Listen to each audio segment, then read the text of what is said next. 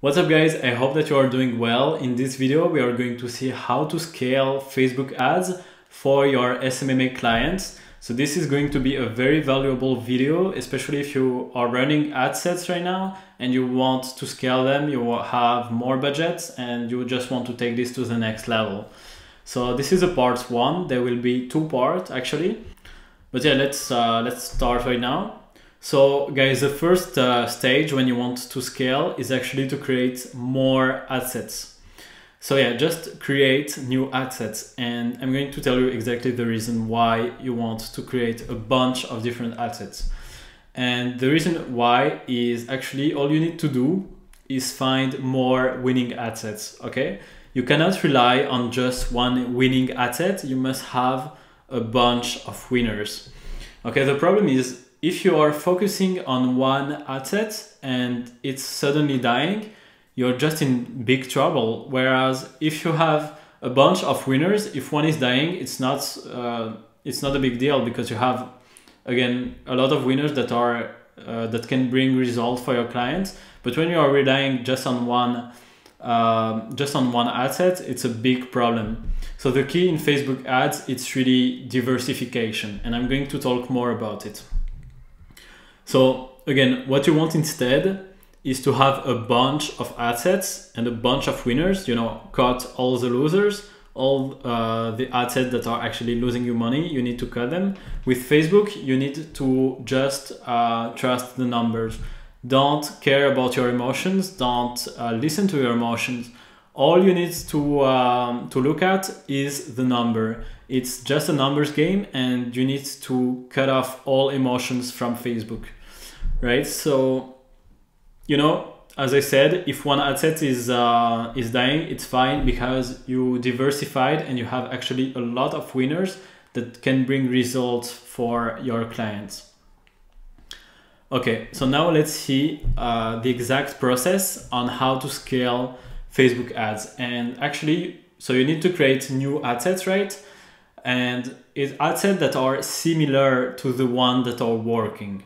Now, when you see a winner, okay, when you see an ad set that is giving for you results, what I want you to do is immediately to duplicate these ad sets and to create new ad set that is similar to this working ad set.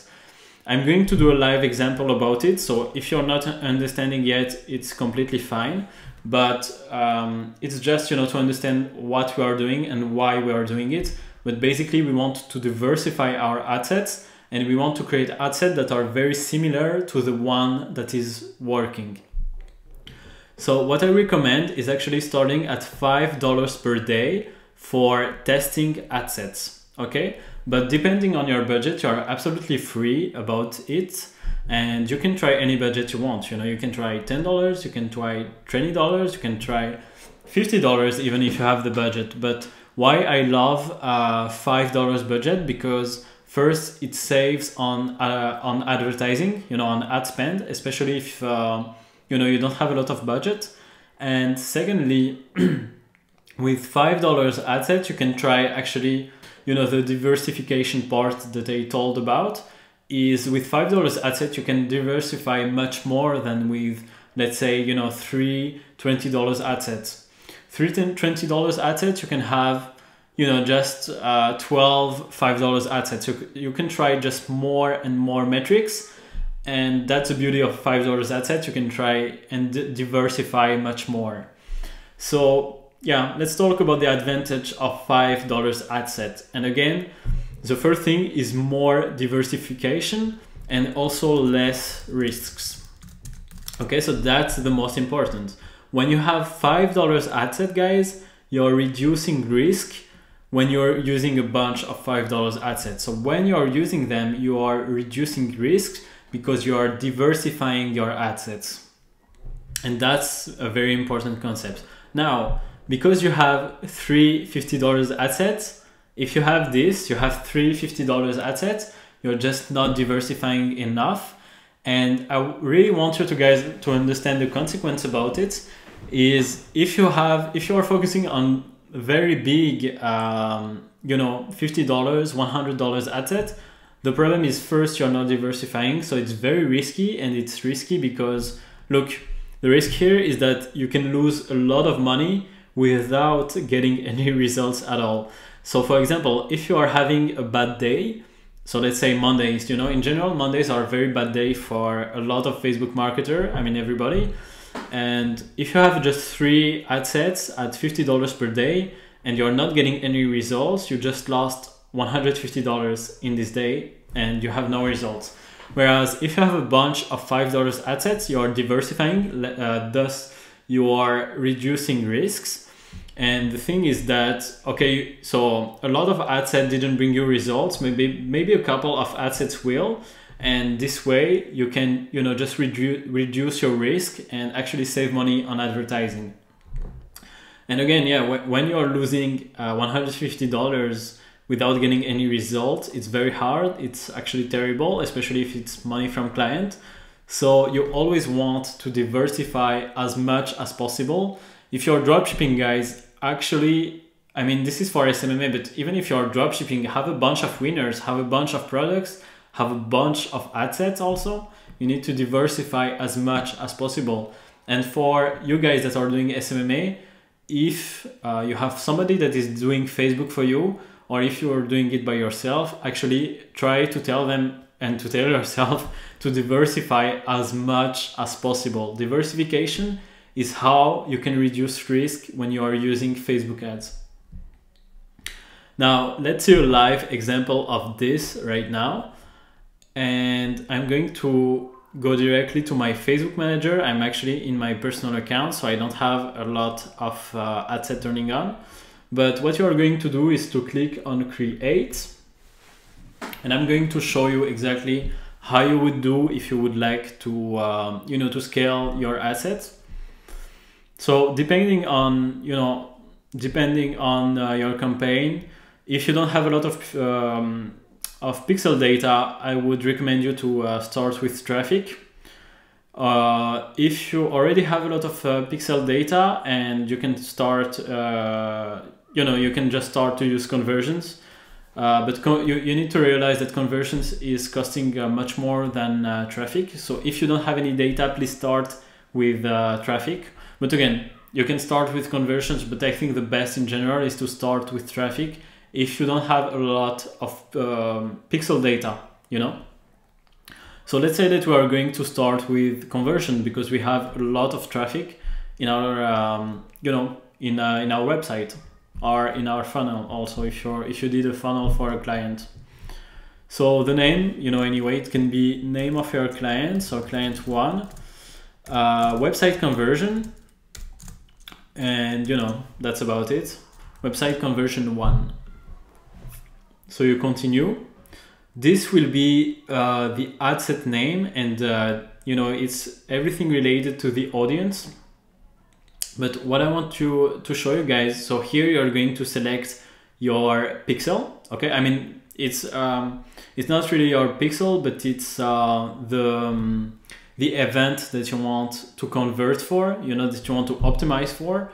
So if you want to optimize for purchase, just go on purchase. If you want to optimize to get more leads, just put leads, you know. If you want to optimize for add to cart, just use add to cart.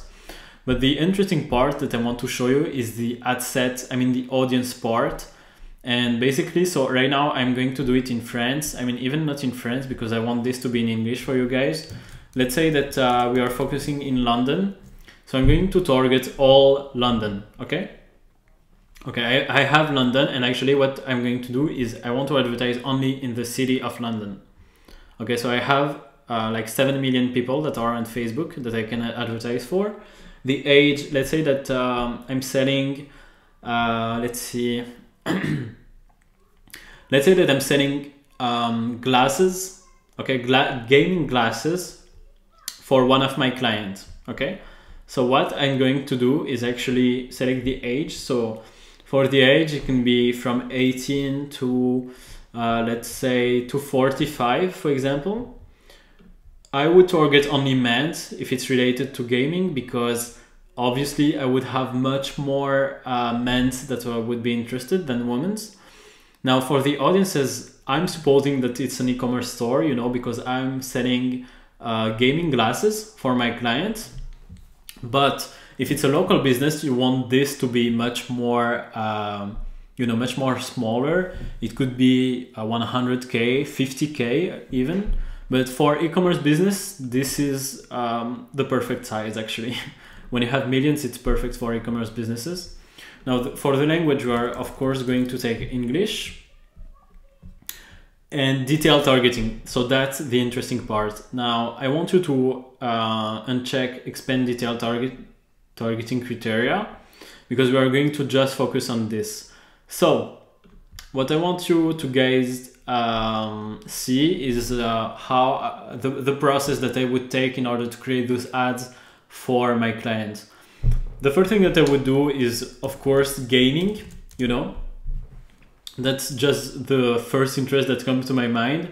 Is just even gaming computer. In gaming computer, I have much more, the audience is much bigger, whereas just gaming, I don't know why, but I just have 400 people. Gamer is much more interesting actually, but I would start with gaming computer.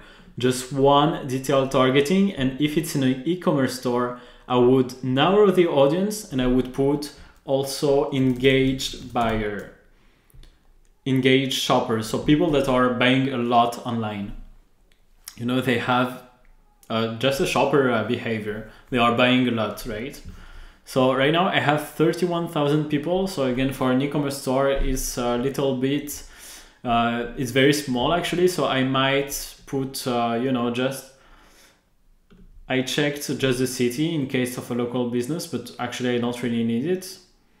So we are going to put cities within radius. I actually have more people. I'm not really satisfied about it, so I might let's see. I want here to be just one detailed targeting. I don't want a bunch of I don't want a bunch of audiences, because I just want to try one metric at a time. Okay. So what I would do here is I would just, I just would put the United Kingdoms directly. And I would have a bigger audience. I could even advertise if my clients could ship to the US, I would actually put United States directly. And let's see how much do we got. We got 1,500,000 people, which is actually awesome for Facebook and for e-commerce businesses. So I would try this audience, I would try this combination. What I would put here is gaming plus engaged shopper, right? You have the age, you have the country, which is US, and yeah, that's about it. I would put also a metric that is very important is the size of the audience, because it's just might be useful. You just want to know like which audiences are working the best. And so let's say that you're running this ad set and that it's working. So it's getting a lot of results for your clients, a lot of sales. So you're increasing their sales, which is perfect. Your client is very happy. But actually the thing here is that you don't want to rely just on this ad set. You want to create a bunch of other ad sets that are similar to this one. So how I would go into finding ad sets that are similar? Well, I would go on to suggestions right here, and Facebook is going to give me audiences that are very similar to gaming computer. So if I would have to sell gaming glasses, I would also target PC gamer, and I would build an ad set just of PC gamer. Okay, so it would be 2.5 million. I would try this ad set to see if it can bring results. Again, the key in marketing is testing. Okay, you need to test a bunch of ad sets in order to diversify as much as possible. And this way you can reduce risk as much as possible also. So I create an ad set. I'm actually going to put again suggestions. And I would put, Fortnite. And I would erase PC gamer. I would create another ad set focusing on Twitch, focusing on League of Legends, focusing on Steam, on Counter-Strike, you know, all of these games, on Overwatch also, and I would find what's working the best. So this is the first part of scaling Facebook ads, is actually finding a lot of winning ad sets so you can diversify and reduce your risks. So when you are scaling in the first stage, just find a lot of winners, diversify as much as possible. So yeah guys, that's about it for this video. If you liked it, give me a big thumbs up. You can ask me any questions on Instagram. I answer all DMs. And yeah, if you would like part 2 on how to scale Facebook ads even more, just let me know in the comment. Also in the comments, you can give me ideas about videos that you would like. It could be about Facebook, about selling. I mean, you know guys, about anything. And I would do this video just for you. So just ask me any comment that you want, and I would do a video about it only for you guys. So yeah, that's about it for this video. I will see you guys in another video.